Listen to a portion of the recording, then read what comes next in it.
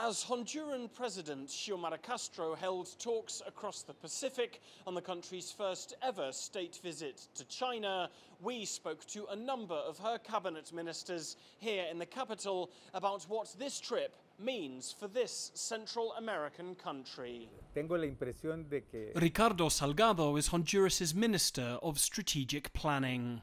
Se trata de un paso gigantesco, hablando históricamente. This has been a gigantic step for the country. For the first time in 200 years, the country is not obeying the rules of another foreign power, but making its own decision.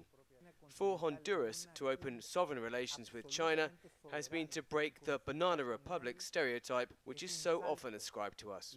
Fuera del estereotipo de la República Bananera. For Honduras' Social Development Minister José Cardona, the new relationship with China is a vital step for the country's identity on the world stage.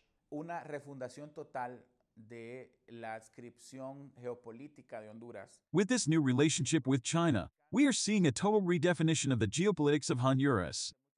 This country has suffered through many years of colonialism, and to establish sovereign and respectful relations with a country which respects us is revolutionary and speaks of our new place in the world. De un replanteamiento de nuestro papel en el mundo. Somos uno de los países más pobres del mundo.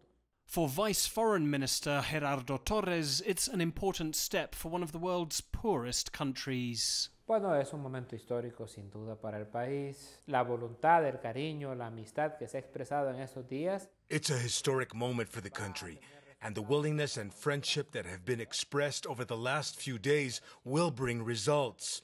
We must learn from China how it has turned its accelerated rate of economic growth into the reduction of poverty and hunger. Para el tema del combate a la pobreza y el hambre. Ultimately, this Central American country's government says its relations with China will help its own prosperity. Todo este exitoso viaje de la presidenta. This successful visit of President Castro to China will quickly translate into concrete actions here in Honduras. We are all feeling proud and satisfied with the state visit. Satisfechos. Alasdair, Baverstock, CGTN, Tegucigalpa, Honduras.